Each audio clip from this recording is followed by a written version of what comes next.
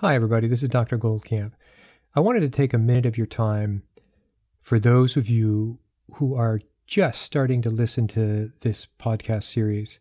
So if you've listened to part one of me interviewing Dr. Thomas Seyfried, and you found some of that rather confusing, my suggestion would be to go back to listen to the immediately preceding 3 podcasts. So I did 3 prequels, prequel 1, 2, and 3, to an interview with Tom.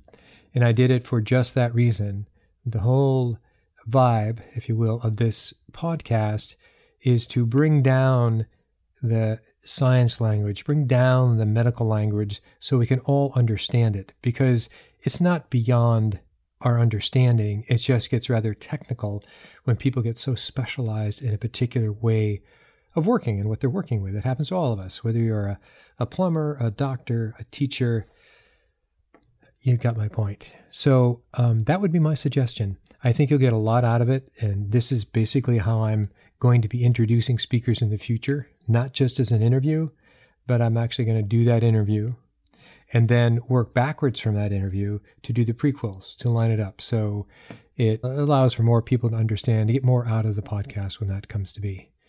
And in our future, we'll have Dr. Westman. He's agreed. Dr. Stephen Quinay from Sherbrooke University. A fascinating guy. And I hope to have some of the others on there. Just keep on asking.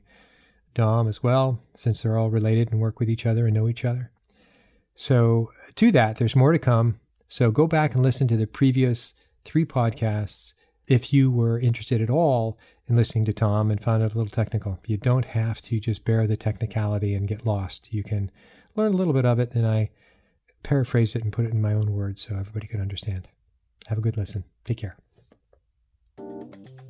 Hi, this is Dr. Carl Goldcamp. A few things I have to say. One is, we personally are involved both as a lifestyle, the ketogenic diet, but also through my 16 years of clinical practice of what is effective. What do people need to take sometimes, all the time, to support their ketogenic diet? You'll get bits and pieces of this ongoing week after week.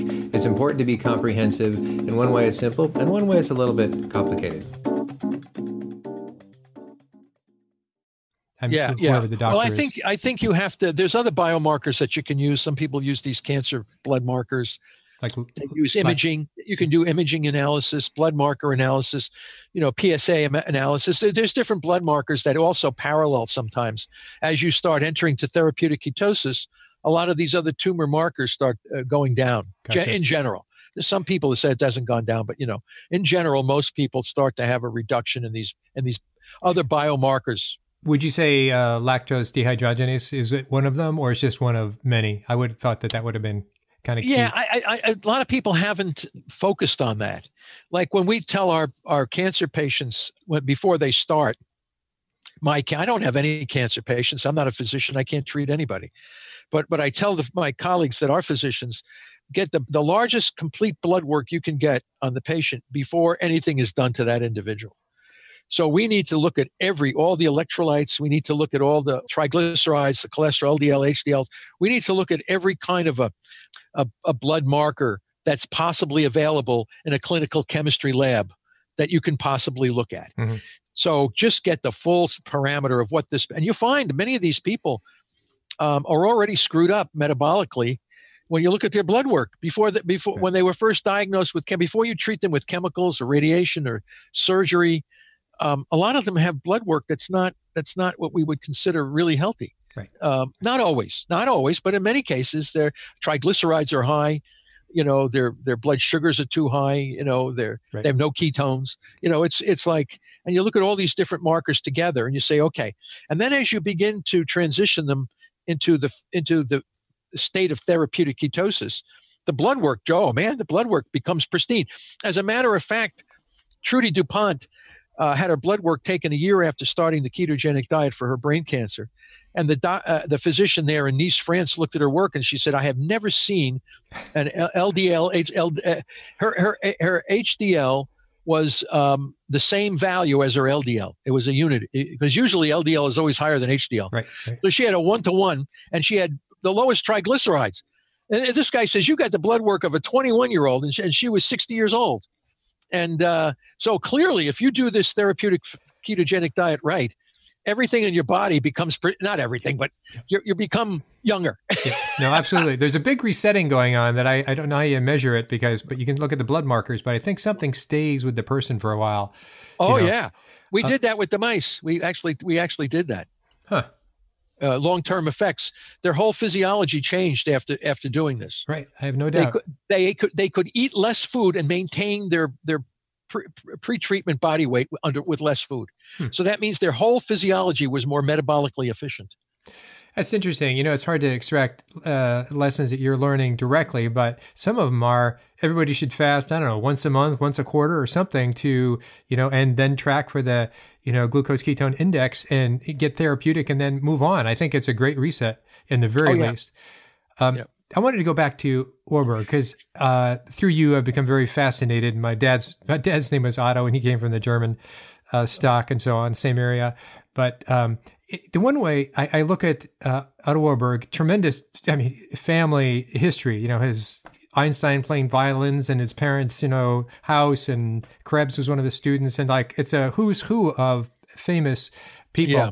But how he didn't connect with the ketogenic diet and yet was so focused on seeing the whole fermentation, you say, in essence, I would have said glycolysis, but it's bigger than that, obviously. But, saying, wait a minute, they're producing lactate, what's going on? And recognizing we got a mitochondrial problem here. And speak to that, because that was kind of one of your discoveries too. You had to go back and kind of resurrect this guy. And by the way, I don't know if you know this, but since your book came out in 2004, Cancer as a Metabolic, that tome. 2012. 12, was it?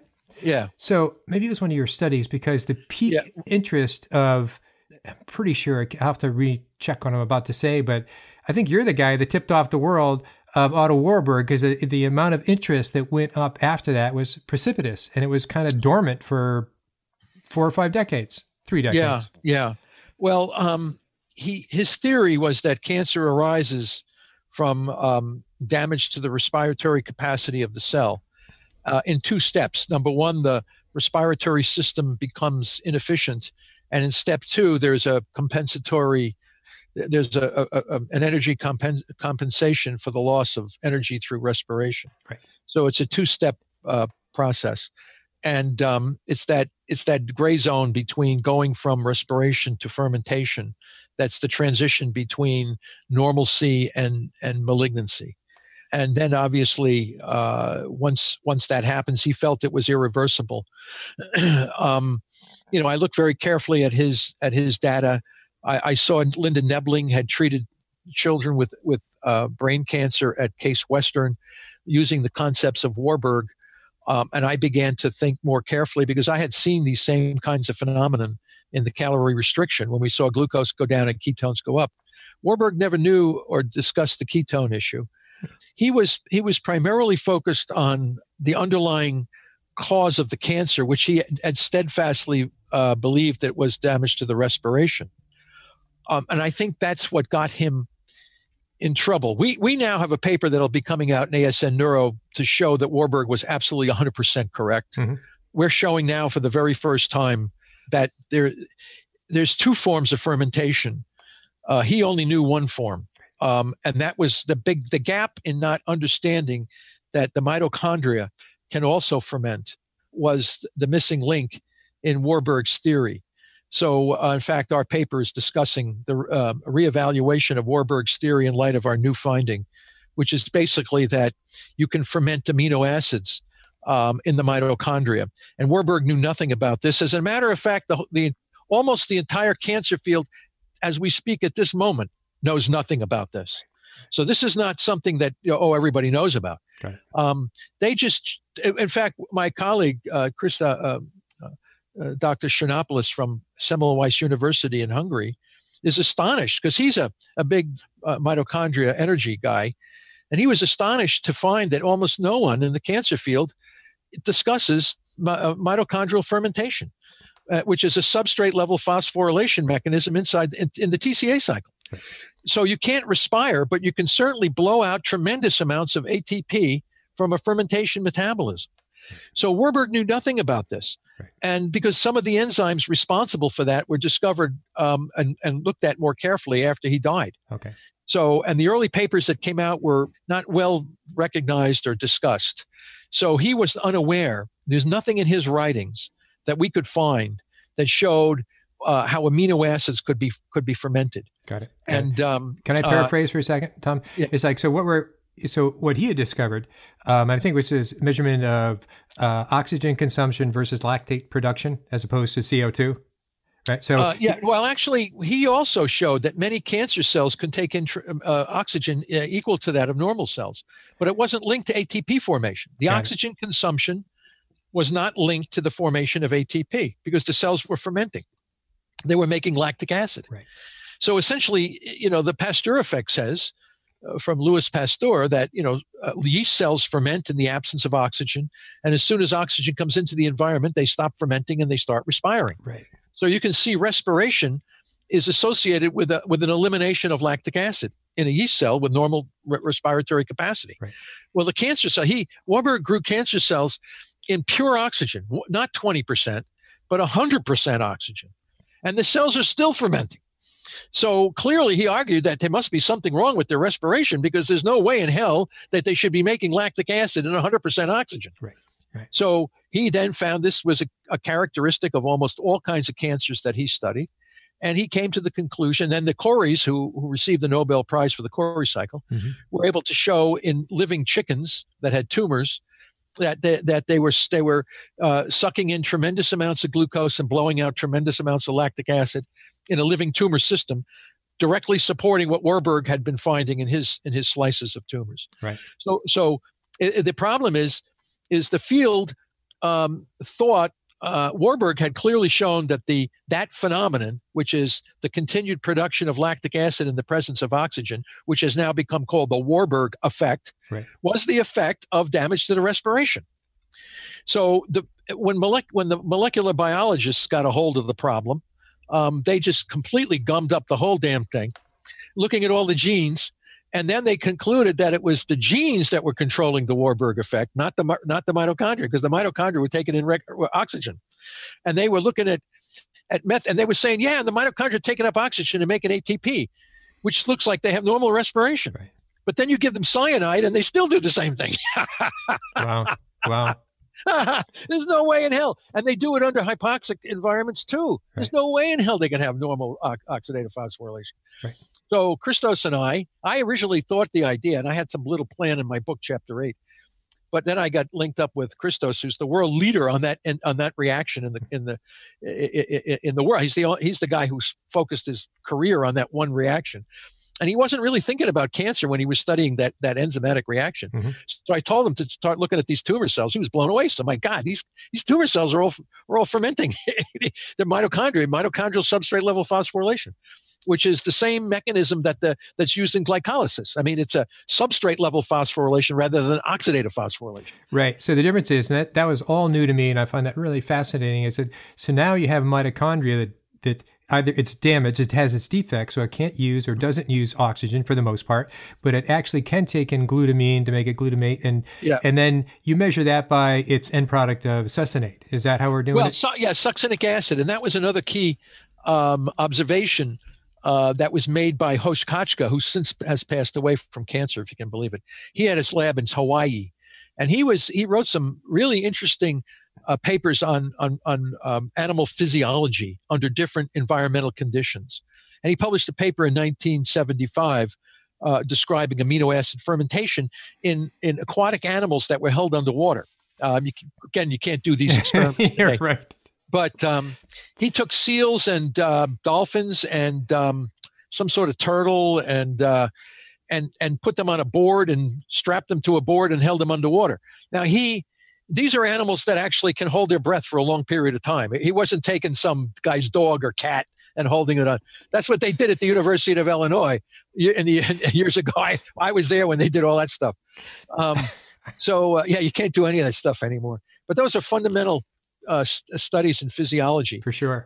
But what Kochka measured in seals and dolphins that were held, and the turtle, when you hold them underwater, he would take their blood and measure the metabolites in their blood, and the two predominant metabolites were lactic acid and succinic acid. So, succinic acid should never be dumped into the bloodstream or anywhere, because it should be fully oxidized in the TCA cycle. It shouldn't be dumped. Right.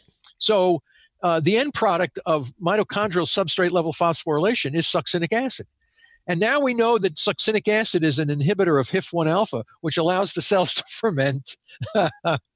So, the whole thing is, all the parts of the puzzle are coming together now. Absolutely. And Otto Warburg was absolutely correct in his general theory that respiration damage was the origin of cancer. But we had a lag of almost 100 years thinking that the Warburg effect was something other than what Warburg said it was. 100 years. And absolutely. now when our new paper comes out, which should be in a couple of weeks or a month, it's already accepted. It's in the proofreading stage now. We shine light on this process, and I think now we've connected the dots.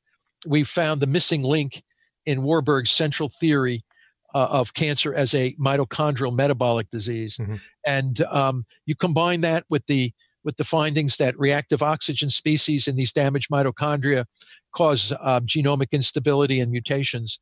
And now you begin to realize that the majority of the cancer entire field is on a bedrock of sand. It's misdirected. So, and that's I think one of the major reasons for what we have today is the cancer crisis, right, which is 1,600 people a day are dying from cancer from a fundamental misunderstanding in the nature of what the disease actually is. No, I hear you. And so I want to tease that out a little bit. What you're saying is, for those who think that cancer is primarily genetically caused because you were born with a mutation or you acquired a mutation by some exposure, it's not necessarily that. It's basically the mitochondria are not genetically damaged, but they do have defects, and it's in their defects that stops the respiration, which is the mitochondria processing the oxygen, and that's it. And is that primary defect the cardiolipin of the? We don't know that, but we have not yet found a tumor that has normal composition of cardiolipin. Okay. So. And the issue, of course, is you're absolutely right. People think, well, this person inherited BRCA1 and now she's right, her gene is causing cancer. It will cause cancer only if she also sustains damage to her respiration. Mm-hmm. If she carries that gene and the gene for whatever reason doesn't damage the respiration, then she never gets cancer. So we call that in the field of genetics, we call that penetrance. So is the gene 100% penetrant? And if any cancer gene can be found that's 100% penetrant, then that mutation would be the cause of the disease. But we have no gene that has ever been found in cancer that is 100% penetrant. And nowhere near that, and nowhere near 100%, right? It's very... Yeah, well, the closest one is the Li-Fraumeni syndrome, which is the P50 inherited mutation in the P53 gene, which is about 82 or 3% penetrant. Pretty high. Which means that about 18% of the people that have that exact mutation never develop cancer.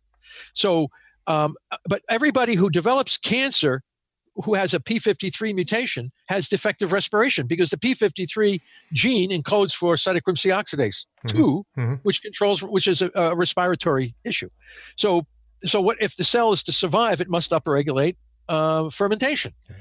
So you damage the respiration, and a knee-jerk reaction, which is the secondary part, which Warburg said. There's two parts. One, whatever damages the respiration, then must be a transition period to a fermentation metabolism. And once the cell enters a fermentation metabolism, it goes back to its default state, which is proliferation, because what's regulating the growth of the cell and the maintenance of the homeostasis is the mitochondria, which no longer works, so the cell falls back. And the cell behaves as if it were using the metabolism that existed on the planet before oxygen came into the atmosphere. So these cells are falling back on an ancient program that existed. And during that period of time, which was the alpha period, according to Albert Szent-Györgyi, who won the Nobel Prize for his vitamin C work, mm-hmm. he said everything fermented in those days, and everything was rapidly proliferating, and it would proliferate until the nutrients in the environment dissipated, and then the cells would die. So metabolic therapy for cancer is doing nothing more than depriving the cells of their fermentable fuels and killing them. Right. So we're just bringing all the concepts of biology and evolution and genetics back into its rightful place when it comes to understanding cancer as a mitochondrial metabolic disease. Absolutely. Speaking of evolution, did you pick up your press pulse template, we'll say, from your evolutionary friends? I mean, you said one's a chronic stress. Understanding Darwinian evolution as much as people talk about it, very few people really understand it. And you know, Darwinian evolution is nothing more than trying to ascribe, you know, the organization of biological creatures on the planet. People get all upset sometimes. They think it's challenging their religion. No, people should never think about that. The concept of evolution is just an explanation of how organisms formed. Shouldn't challenge anyone's religion at all. But a lot of people forget about evolutionary concepts and introduce teleological viewpoints. You know, cancer cells have a mind of their own. They have an agenda. You know, they have this, they have that. They don't have any of that. You know, this is nonsense. And you find some of the top research papers in the field using teleological arguments to describe the phenomenon of a disease. No wonder we have 1,600 people a day dying. It's incomprehensible, and it's so explainable. The crisis that we have in cancer today is clearly. The reason for it is so clear in my mind. And we will not get out of this rut until people can finally understand what the nature of the disease is that we are dealing with. And then once the major institutions come to realize what's going on here, I think then we're going to see major advances and improvements in the care of these patients. I have no doubt, because I've done all the reading you're reading for the most part. But being older now, I'm a little more cynical of corporate interests and political maneuverings. I mean, was that on the tip of your tongue in terms of why we're stuck where we are? Well, yeah, I think it's a very difficult problem. It's not just that. You know, we've had these, you know, the Hippocratic Oath, you know, do no harm, right, which has been stretched to its furthest imagination. And then we have the prayer of Maimonides or whatever it is, you know, this. And if you read the prayer very carefully, it says in the physician's prayer that, you know, finances and profit should never ever be considered part of a healing process. Well, obviously that's been thrown aside as well. And I think it's the educational process. I mean, these physicians are, by and large, for the most part, are entering a field for the good to help people. I think that's the motivation for the majority of people, not everyone, but I think the majority of people, they want to do good. They want to do good. So you go to an educational institution that's going to train you to be a physician, and you learn the basics. But then when it comes to cancer, you learn all of these toxic ways to treat the disease. You don't learn about the concept that this is a mitochondrial metabolic disease. And then the argument is there, well, we can't train the physicians to do that until we see big clinical trials. I says, what about the basic research that supports the concept that's been massively established by tens of thousands of researchers, indirectly not even understanding what they're doing, but when you reinterpret their data in light of the new information, it all comes down to that. So obviously, if a clinical trial were to be done the correct way, I think you're going to get astonishing results. And the problem is, how can we do that in an environment where we have to treat people with toxic approaches as part of the treatments? So when I discuss this with my friends at the top medical schools, they say, well, we can't do the groups you'd like us to do. We can do the standard of care, which is being done all over the place. And we can do the standard of care with some metabolic approach. But we can't do the metabolic approach without the standard of care. And that's the missing control group. That's the key control group. Because what happens if the patients in that group do better than the other two groups? Clearly. And what if that particular standard of care had to do with radiation, which basically blows everything out? It gives really. Yeah, I think you have to. Why are we treating patients with so many cancer patients with radiation? I'm not saying we dump radiation completely, because I think there's certain kinds of tumors where radiation might be the only way to really manage that disease. Okay. And brain cancer is not one of them. Brain cancer, people who have brain tumors should never be irradiated, ever. Okay, I can say that right now, and I have evidence to support what I'm saying. Okay, and we'll just add, but that's because it releases a lot of glutamine, and the cancer cells suck up the glutamine, and they're the that's the fermentation. In other words, you sign the death certificate as soon as you start irradiating. Right. Now, for 98 or 99% of the patients, that's what you're doing. You're signing their death certificate by just putting them into a radiation mode, because it's very hard for the brain to recover. And some of these people can die from the radiation toxicity, radiation necrotic damage, as well as the tumor. So you're putting these patients at massive risk by irradiating. And then on top of that, they'll probably put them on steroids, which will bring up the sugar. Yeah. So now you're back to the two fuels that will feed the cancer. Yeah, it's just tragic. It's beyond tragedy. It's heartbreaking. It's just when you know what the biology of the problem is, and then you see people doing these other kinds of things that are putting all these poor people at tremendous risk for survival. You just feel terrible about it, and it's almost like, well, anyway. But the radiation. So the reason they're radiating is because you want to stop proliferation. In fact, the reason you use toxic chemo, is because you want to stop proliferation. Bottom line, why are the cells proliferating? Well, because they have a gene mutation that's causing their cell cycle to be dysregulated, and therefore they're proliferating. So the argument is that, well, they can't proliferate without energy because nothing can live without energy. So when you say to yourself, what are they using to proliferate? They're using fermentable fuels. Well, if we take away the fermentable fuels, can we stop their proliferation? Yes, we can stop their proliferation and we can kill them. So why would you need radiation and chemicals to do the same thing that metabolic therapy would do without the toxic effects?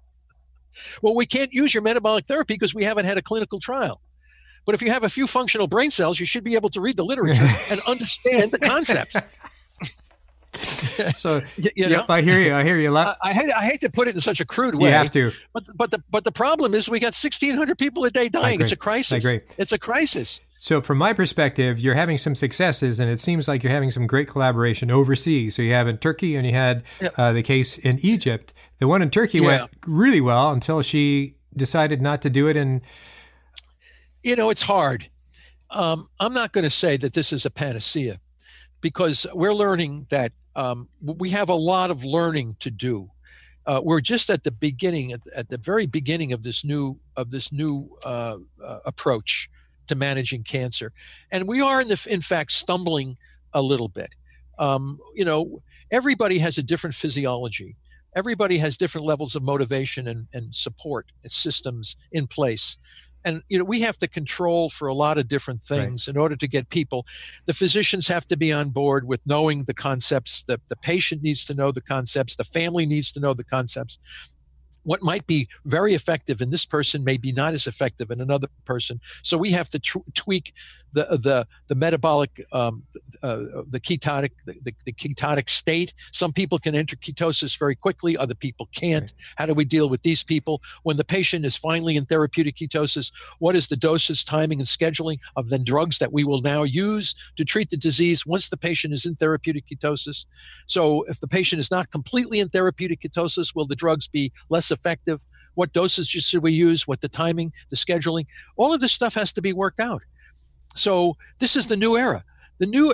But it's if you're a physician, then this should be the golden era of your profession. Right. Because for the first time, you're actually going to be managing a person's disease with a variety of approaches that will, so you're going to be, the physician should be the master of knowing his patient and knowing what therapy and in which timing and doses and scheduling will work best on this guy, and another guy he can choose. This is going to be magnificent. Rather than sitting this poor soul down in some chair and infusing him with some toxic chemical, and the guy walking away, coming back, and administering some sort of a drug to prevent him from vomiting, that's not what I call medical practice. Medical practice is when you finally can take the knowledge of the metabolism of the person and kill a disease in that person with a combination of drugs and diets and other procedures, hyperbaric oxygen to replace radiation. So we can do it. I think so that's the future. The future in my mind for cancer is very bright. Because right now we're in darkness.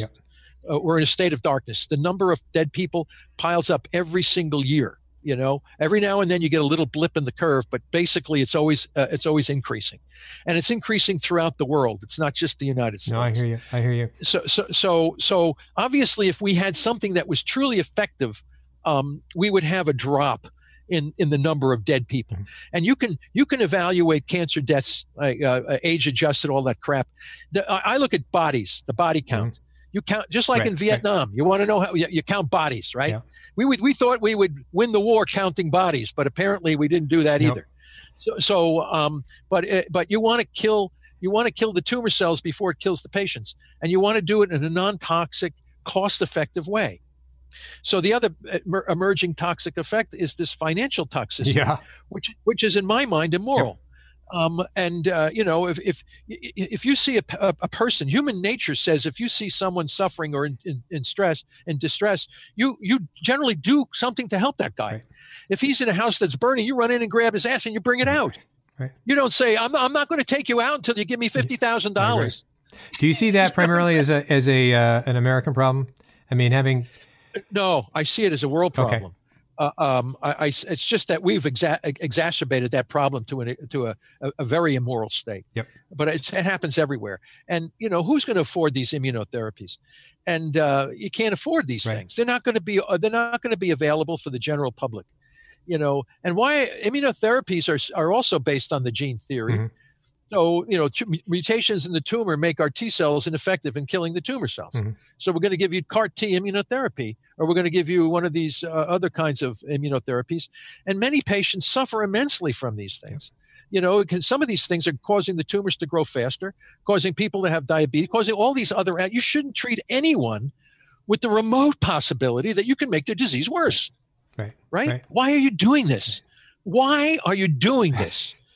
It's a simple question. Why are you treating people with therapies that could make their disease worse or in any way harm them? So it sounds like you're saying, by the way, the weakest link in why we're not thinking, we now collectively in the United States, I'll say, is because our med schools have not gone on, either developed their biochemistry, I know you said, hey, well, there's not enough studies out there, but I think that education you're saying that education has to be at that level so you get the early doc at least in their mind, as opposed to, who knows, if we get advanced training. That's not bad, but it would be better if it was in medical school, at least. Oh, I think so, because, well, it's a biological disease. Okay, we're cutting people, we're irradiating people, we're giving them toxic drugs. Every one of these treatments poses a medical risk to the patient. Right. So therefore, the individual is put into the medical establishment only because the treatments have made them vulnerable to things that they would have not had they been not treated for cancer. Right. So if you're doing any kind of a surgical procedure on somebody, that's a medical process. So, our view on metabolic therapy is, once you use a non-invasive diagnostic test, a lot of people can be diagnosed with cancer without having to cut or poke them. And say, listen, you've got some sort of a mass, you've got some sort of a lesion, it shows up pretty clear. Now we would like to put you under a 3-month metabolic therapy. Okay. And we'll monitor this in 2 months or a month, every month, and see what's happening. And generally, the large majority of people will see a significant reduction in that mass, if not a complete elimination. Okay. If the mass is not completely eliminated in a 3-month metabolic approach, then we can define its borders much more clearly than we could before. Now that person becomes a candidate for a surgical procedure where we can debulk or remove the mass, and the mass is now well defined. And then we think we can cure the disease, because surgery, if done correctly, can cure many cancers. The problem is if the tumor cells escape into the bloodstream, surgery now becomes it doesn't work. It won't cure the disease because the tumor cells have escaped. So then you use chemicals, and we don't have to use we would use metabolic therapies that would target glucose and glutamine to track down and kill those other tumor cells. Gotcha. So again, there's the strategy to manage cancer will be under a very different paradigm than what's currently being done. In talking to you, I think back about, let's say, the time of Wilder or Peterman, the whole idea of the innovation of the ketogenic diet. And I don't mean to make this about the ketogenic diet, but at the Mayo Clinic, they had huge kitchens. I mean, their whole getting the meals together. So all of this there was a lot of work behind all that. And, that's not what we hear anymore. I mean, you're obviously part of that. I mean, we're doing this now, but there's been a big gap. What happened to those, call them medical kitchens? They were. Yeah. Well, at UPenn, they have one because Kristina Berkovic, who's a friend of mine, works at CHOP, the Children's Center there, and they put up a keto kitchen to train the parents how to manage the seizures in the children, knowing how to cook the right foods, the proportions that they give them, and all these kinds of things. And those keto kitchens for epilepsy are opening up all over the place. Okay, well, you can do the same thing for cancer. I mean, cancer can be managed in the same strategy. The future will be clinics like you say, the cancer treatment centers of America are basically, they're very similar to Dana-Farber and MD Anderson. They're doing basically the same thing under a different name. They bring in some nutritionists and say it's different or something. It's very insignificant. Yep. They're still using they're still using the same toxic therapies. Yep. So the new concept will be a center where people go and they are treated for cancer as a metabolic disease. So they would be trained with the keto kitchens. They would be admitted. They would have physicians that would administer the correct drugs that would target specifically glucose and glutamine. And they would be cocktails of these kinds of drugs. They would be hyperbaric oxygen. There would be these, perhaps the ozone. I haven't tested that yet. But there's so many new ways that we can manage this disease using a metabolic approach, which would significantly reduce harm to the patient or to the rest of the body and contribute to the overall improved quality of health. And we saw that in the patient that we had in Egypt, where he was a metabolic mess when he was first diagnosed with glioblastoma. And as we began to treat him, his blood work improved. A lot of the parameters of his state improved while we were treating his brain tumor. So we were, the problem with that which was outrageous, is they still had to irradiate this poor fellow, despite the fact that his tumor was under control by metabolic therapy. And we think he died because they did a pathological evaluation of the brain tissue a month before he died. And most of the damage was from radiation necrosis damage rather than the tumor. So the attending physician was outraged about this whole thing. And you also have to keep these people under evaluation for at least 6 or 8 months, I think. I mean, you can't let them, go outside of your care. Right. Because they get off the metabolic therapy. They're not taking hyperbaric oxygen. They start falling apart on what's needed to maintain the pressure on the tumor. So again, this is why I'm saying we're at a learning curve here, and we're going to have an army of physicians that are going to have to think about this and take their skills and what they know and apply it to the problem. And I think there's so many physicians out there that know a lot about the biology, about the physiology of the body. It's just that knowledge is being misdirected. It's not being mined. It's not being used to its full potential. And I think so many of these physicians could be doing so much more to help these patients if they treated them as the disease as a metabolic disease rather than as a genetic disease. I hear you. It seems like the bright spots now are, well, certainly Turkey, you mentioned Egypt, Hungary as well, for sure.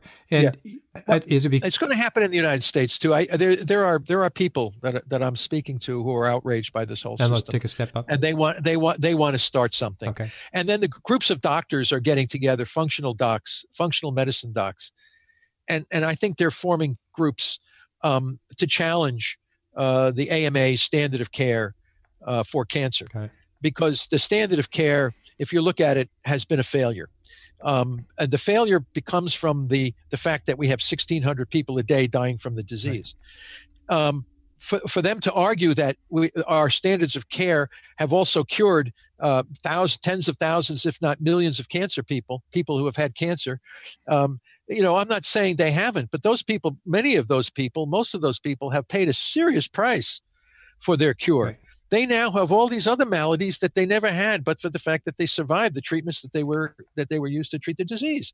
So we have new branches of medicine opening called cancer survivor medicine, which now treats patients for emotional disturbances, hormonal imbalances, neuropsychiatric, hormonal, all kinds of things, because they were treated with all these toxic approaches. Right.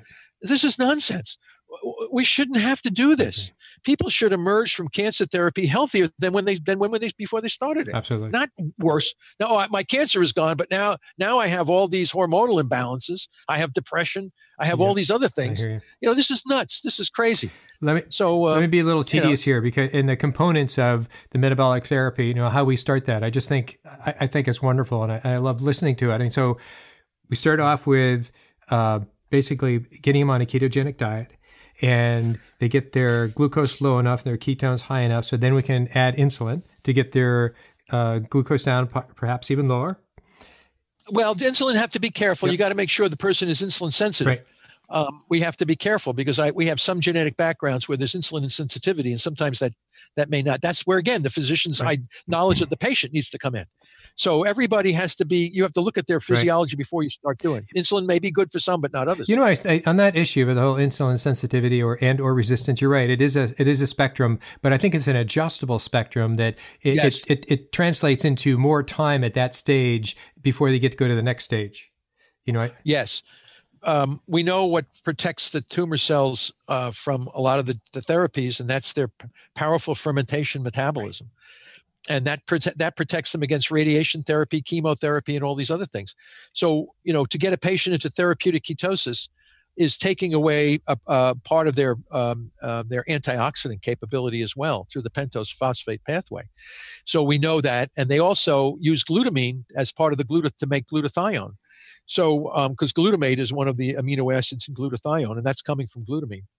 So clearly, if you target the glucose and the glutamine, you put those tumor cells at massive risk for death. So, and today there's no one, at least I know of, other than the guy we treated in Egypt was the first attempt, I think, in the clinical situation. I could be wrong, but where we actually designed a therapy that could possibly target glucose and glutamine. The problem is we were using drugs that were very weak glutamine target, like EGCG, the green tea extract.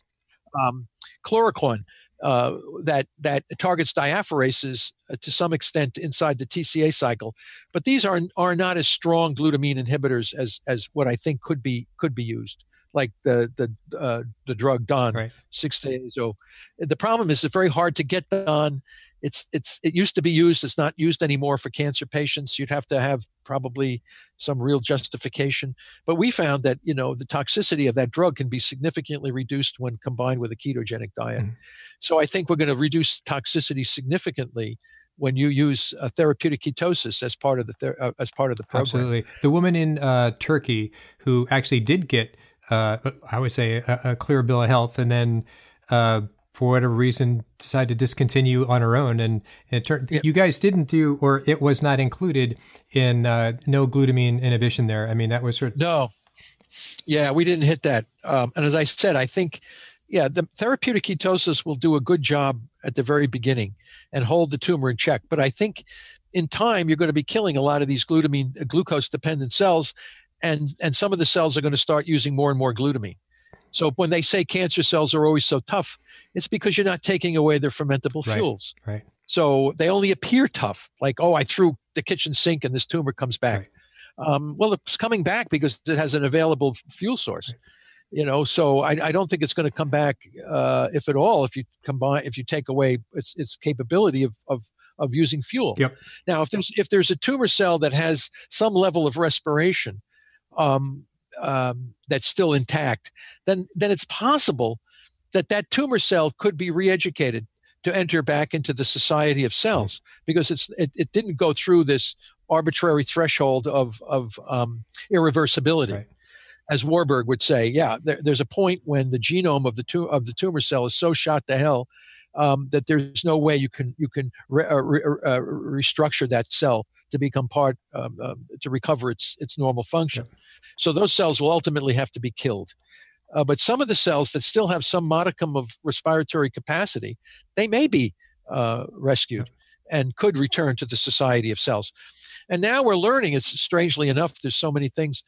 They talk about all these oncogenes and driver mutations.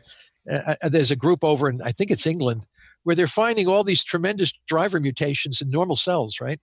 So it just goes to show you that all these so-called cancer genes that are supposedly driving are now being found in all these normal cells that has no cancer. Like skin and so on and so forth. Yeah, absolutely. And esophagus. Yeah, esophagus too. Right. Yeah, amazing. So where does metformin come into that? I mean, I know it's an old drug, glucophage, and so on and so forth. Is that?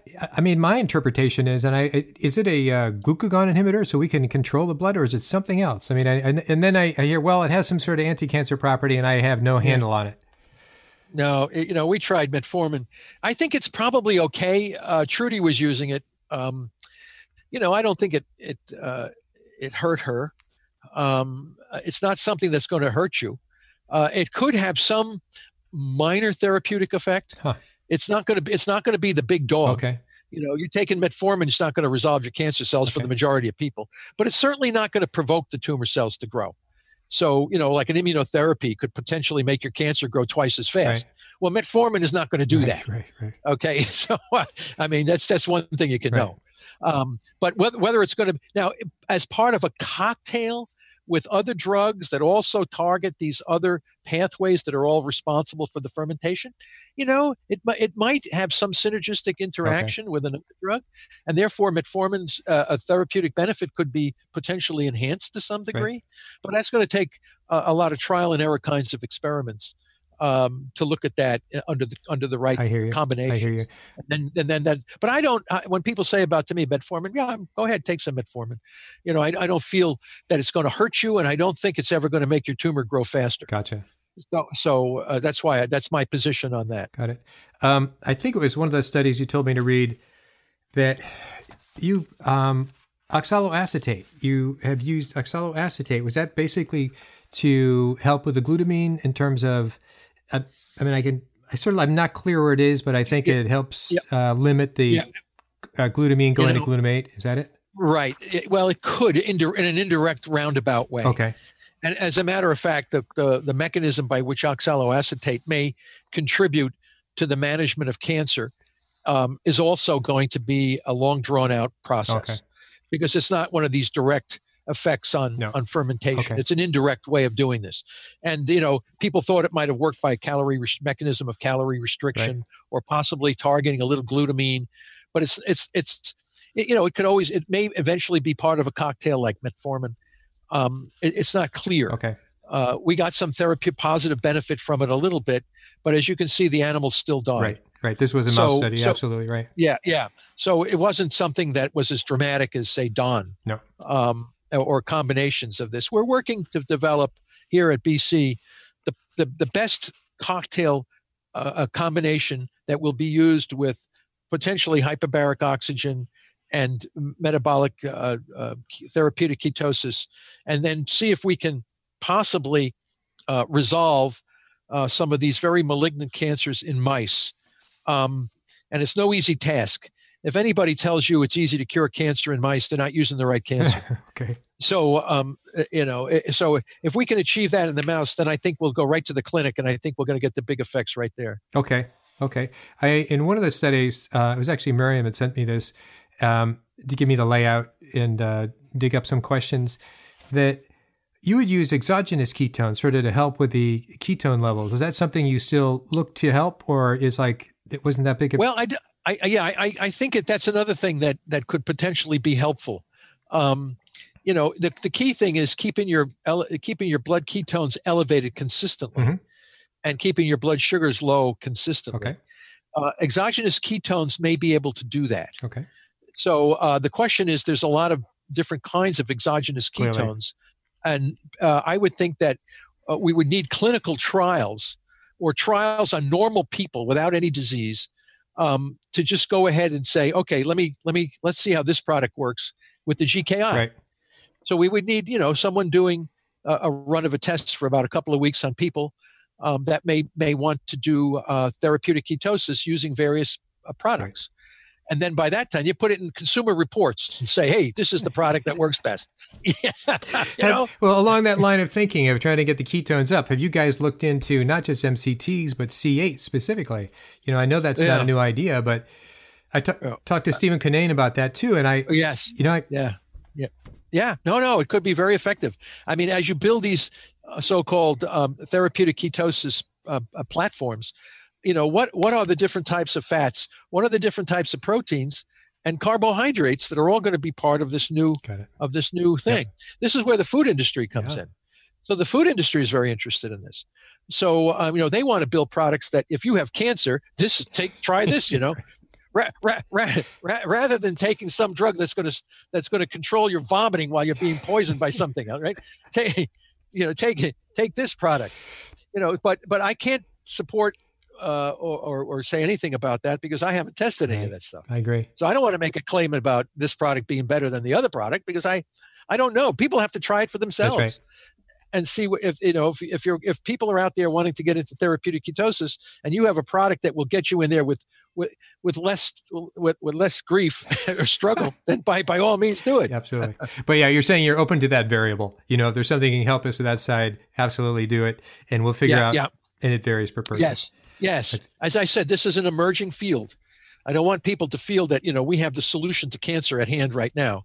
It's going to be an emerging field, and in time we'll be able to say we did. That's true.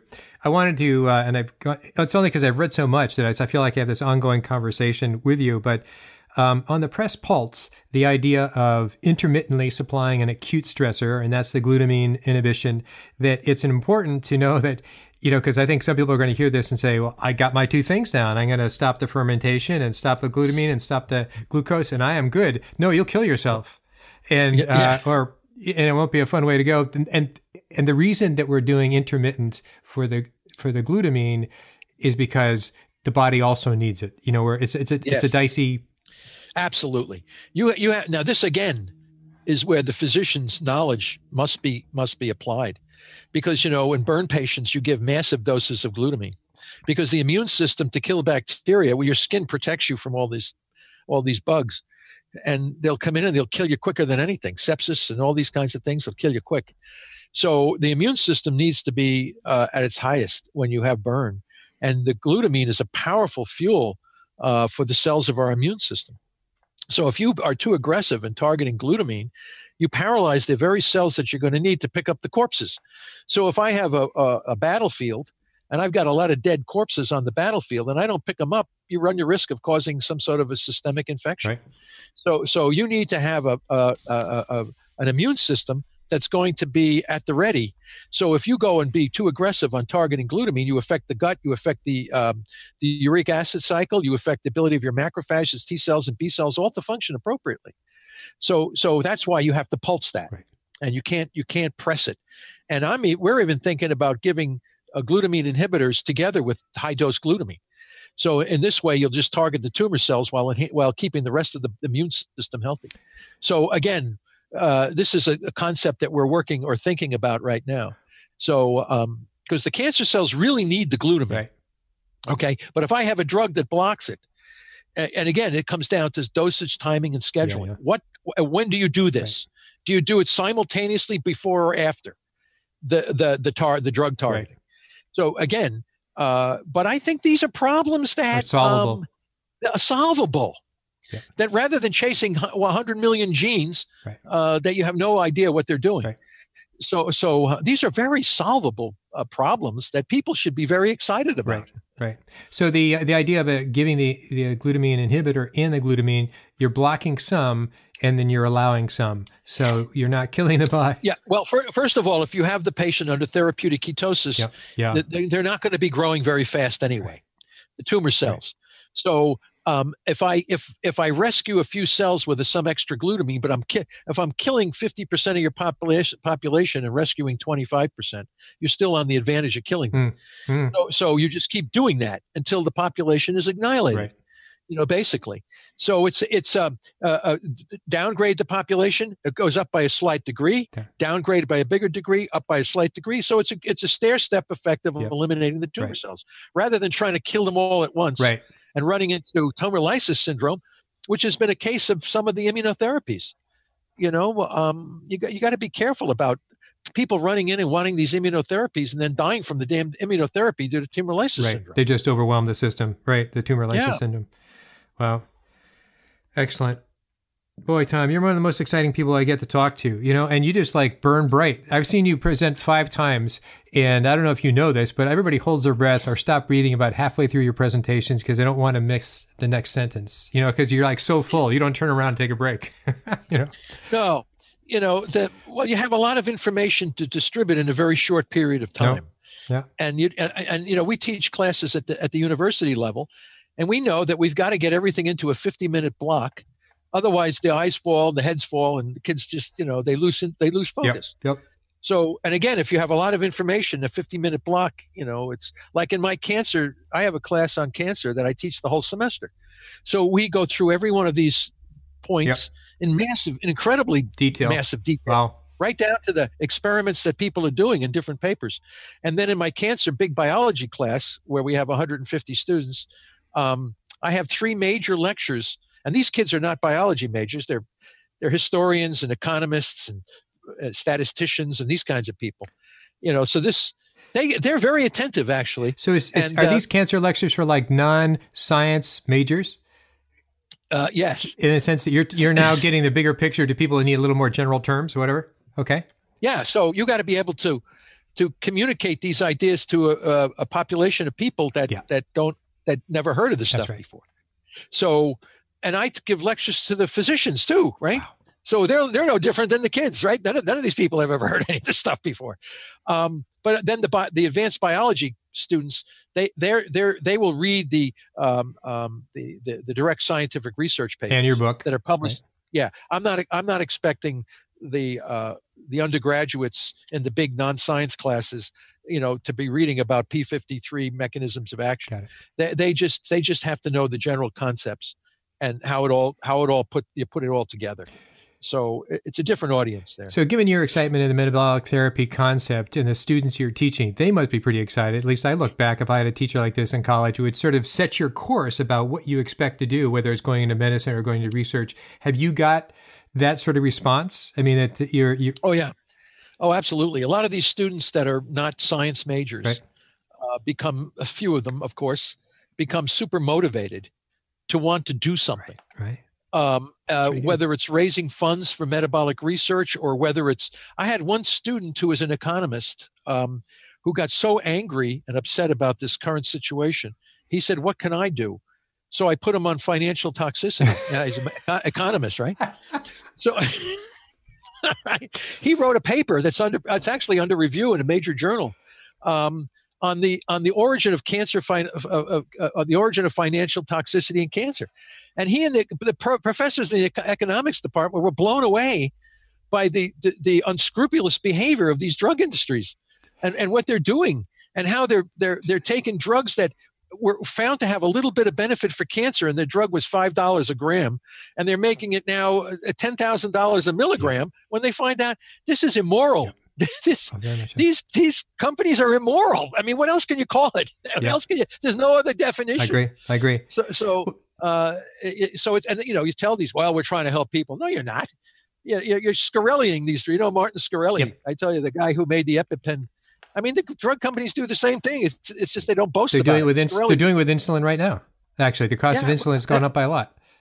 So why are they doing that? To make money, right? It's like I'm saying, I'm going to charge you $50,000 to bring you out of the burning house. Yeah, I agree. I mean, it's just terrible. Absolutely. I mean, it's no moral conscience on these people. Well, what sounds exciting though, Tom, is you now have your colony of people at the university, at the college, and that are really, I mean, that's excellent. I mean, it's nice to have people who appreciate what you say, and you have a lot of that. Well, it goes mostly outside of the university because you're in a biology department where they're studying zebrafish, yeast cells, and things like this.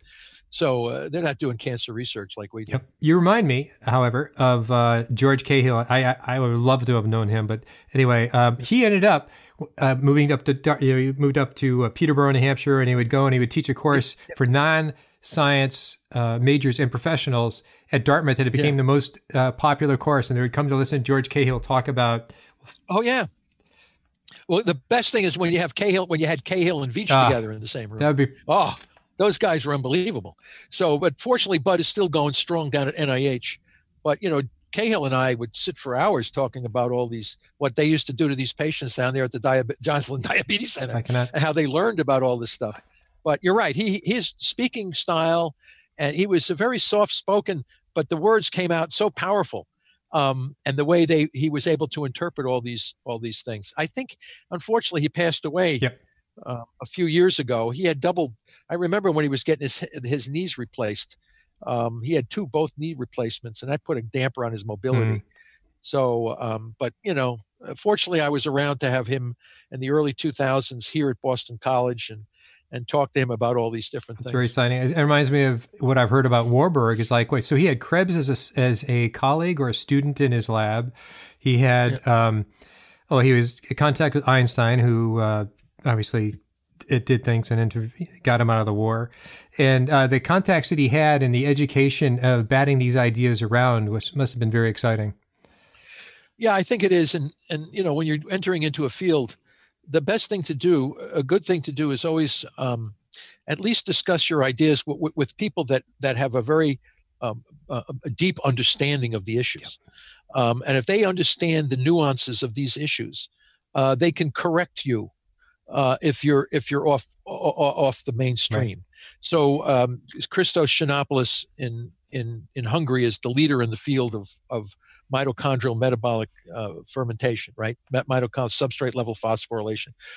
Richard Veach is one of the leaders in the world on ketosis and ketone. He was Hans Krebs's last student. These guys are in the bioenergetics, biochemistry field that they've spent their whole life in this field. So when you get to the deeper levels of things, it's good to have people there that can keep the boat on the right track, rather than making claims, absurd claims that have caused massive numbers of people to become confused. Mm-hmm. There are a lot of so-called heavyweights in the cancer field that have published many papers that have misunderstood some of the fundamental issues. And only because these individuals have such a powerful presence, they cause other people to think like they are, simply to get their papers and their grants funded. I agree. But yet they contribute to the confusion that's already existing in the field. And is that more true than not with molecular biologists as opposed to biochemists? I mean, that there seems to be a propensity of defining things through molecular biology and less about... Yeah, well, genes can't do anything if they don't have energy. Yeah, you're right. So everything is energy. Yeah. So it comes down to the genes are facilitators. Right. They facilitate the ability of a cell to ferment. Right. But they are the effects, not the cause. If I take away the ability, the genes turn off. Why, if I don't need to ferment, why am I keeping these oncogenes on? And that's been proven. You move new mitochondria into the cytoplasm, the oncogenes turn off. That is amazing. Absolutely. So once you understand the key issues, then all of this stuff becomes a lot more explainable and understood. Excellent. Tom, I'm going to let you go now. And I so appreciate the fact that you've been, through Miriam primarily, time to talk. I find it very exciting. I'd love to touch back with you as we follow up some studies another time if you ever fit me in 6 months down the road, because I know it's an evolution. I know it's changing a lot. And it's just so exciting to hear this. It just seems so just outside of immediately applicable. These pieces are coming together. Yeah, well, we need people that are going to be in the trenches that start to apply this to the patient population. No doubt. Because ultimately, that's the final frontier. Yep. I mean, if you have a therapy that can reduce the death rate by 50%, and it's doing that, then obviously the concepts are correct. Right. I mean, so and yet we're not doing that. And that's the tragedy as I see it right now. So people like yourself and others that have potentially the possibility of moving this field forward, the ball's going to be put in your court at some point, because we can only go so far. I agree. Well, it speaks to the collaboration, because speaking of being in the trenches, the problem about being in the trenches is that you're with your patients, well over 8 hours a day, and you're tired 5 days a week. You're lucky if you can come to a conference, an extra article, so it goes on and on. I know. It's very hard, but it has to happen because too many people are dying and suffering needlessly. So somebody has to take a break in what they do and say, okay, I got to retrain, I got to relearn. And it's at so many levels, because it's not just knowing all the concepts and knowing how to apply that. Can you do it legally? Yeah. Can you do it without losing your license? No, I agree. Right? So there's a lot of things that need to change. Right. No, that's exactly where I'm at. I wanted to pivot back to you by saying, so people can help fund your efforts by, I believe it's One Cause, One Cancer. Well, it's the Foundation for Metabolic Therapies. Okay. That's Travis Christofferson's foundation. Okay. He wrote the book Tripping Over the Truth. Absolutely. Yeah, and he set up a foundation to support metabolic approaches to cancer. Okay. So he funds our work. Okay. So it's also, and Boston College, you can fund my work, but it has to be very specifically defined. So if people, like if if people want to make a substantial gift to the research, Right. they have to specifically define that it has to go here. Otherwise, it gets distributed to other programs. So, and if small, like mom and pop guys, if they want to give me $25 or $30 or $10, which they do, Right. it's better to give Travis's organization that kind of money because we have a standing research collaboration or grant through that foundation, and 95% of all the money that goes to Travis's foundation goes directly into the research. Nice. So, which is very different from any other organization, any other foundation that's out there, as far as I know. The university, takes very little of it through private foundations. Yeah. And you can do the same thing. If a gift came in at $10,000 or $50,000 to the university, yes, the university can support, but it has to be very specifically defined and stated that way. Okay. So best to go through Travis's. Great guy, by the way. Isn't it nice that he discovered you guys, because you have a relationship in essence, Travis is a good guy, and he is absolutely on the right track of trying. He's doing it from a different angle. He's doing it from bringing the knowledge that cancer is a metabolic disease to the masses.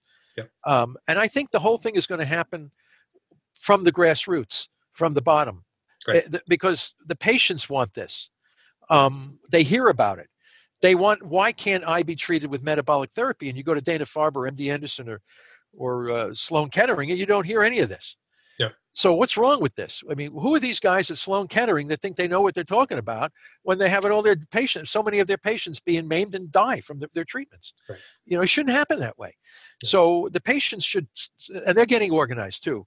So it's just a matter of organization. And as George, you said, is a tipping point that comes, and everybody's going to want this. So, but we have to walk on the hot rocks for a while. Yeah, no, I think so. I don't know if you know this, but they're working on a standard of care for reversing diabetes via the, kind of through Averted Health, not entirely. Yeah. But it's fascinating that a number of, a document's been made, and for a number of people to approve, docs to approve it. But I think the same thing, another avenue towards metabolic therapies could be something similar as well. Oh, so, absolutely. But you're going to have to break through the massive power of the industry, which is not a small industry. You're talking to a naturopath. We know about that. Yeah. Well, naturopaths have been on the cutting edge of the metabolic approach, because they do a little bit more. They do a little bit more than some of the MDs do. I agree. We're also at the place where most of the baseball bats get thrown. Yeah. Well, everybody's got to deal with their own issues. Yeah, I get it. You're great. Anyway, to that, thank you very much, Tom. Okay. So appreciate it. Okay, Carl. Nice talking to you now. You bet. Yeah, bye. Bye-bye. Hi, this is Dr. Goldkamp, and I thought I would take a moment to address a number of questions before the next podcast gets prepared. And that is, people have asked a lot about a coaching program that we have started and are building on. So this is a call for the next go round of the coaching program. And I thought I would go over some of the things that are going to be included in this particular coaching intensive, as some people have come to call it. What we'll be talking about are some of the basic things that everybody needs to know: calculating your macros, logging in your foods, knowing what foods to use. Also, how to use your ketometer, or how to measure ketones, whether it's breath or urine, your ketometer and your glucometer, of course, and what's the difference and why would you use any of these? So those are basic things that need to go over. We'll go over labs, general recommended labs, so you can follow yourself and know, what things will change when you're in ketosis, what things will probably dramatically improve. We'll talk about insulin's role, insulin resistance, so you really have that understanding down diagrammatically and certainly in your own mind. It really applies to everybody. We'll talk about stress and its effect on your own blood sugar, and therefore what are some of the consequences. It's a actually big deal. Most people are unaware of that, actually. We'll talk about various kinds of diet, keto versus zero carb, or what is now come to be known as carnivore. We'll do a fasting trial collectively as a group.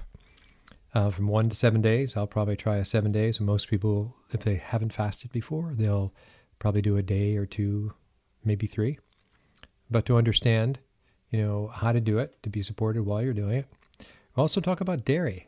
And speaking of fast, we'll do a dairy fast at a different part of the 2-month program. So you get to be dairy-free for a couple of weeks. Not that you have to be, but to experience what it's like to be dairy-free. And then you have the experience. It's not a with or without, it's knowing what the difference is. So in addition to this, or the way the group goes is we have a special Facebook group, and there will be a maximum of 10 people in, so it's not a very large group. We have weekly meetings on Zoom, so it's like a Skype format where we check in with each other, primarily me to you all, and I cover one of the points in addition to everybody checking in. We will all log our foods into a thing called Chronometer, and we'll use that as a background of seeing how we're doing.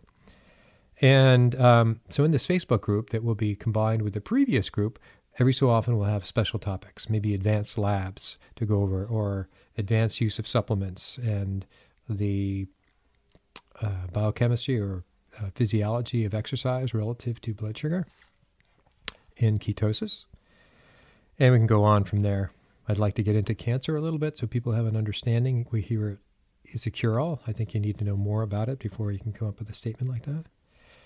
And an in-depth look at fasting and what changes. So these are some of the ideas that we're doing. Separate Facebook group, weekly meetings, accountability. Ideally, it'd be nice if we have a buddy system, but we'll see how that goes. That's pretty much a group-determined decision. So if you are interested, and a lot of people have sent me emails and PMs if they're in the Facebook group, please send me your email saying, yes, I'm interested in the group. And what I will do is send you an application and also send you a list of what I consider are important requirements to participate. What I've learned from the first group was that I'm really just looking for people who are willing to take action and to get involved. It doesn't mean they have to be dedicated. This isn't, superimposing some sort of right and wrong. This is basically going through this together, as opposed to somebody who just wants to listen to the information and never use it. I'm trying to not have those people, but to have the people that are willing to make a change, because it is a transition.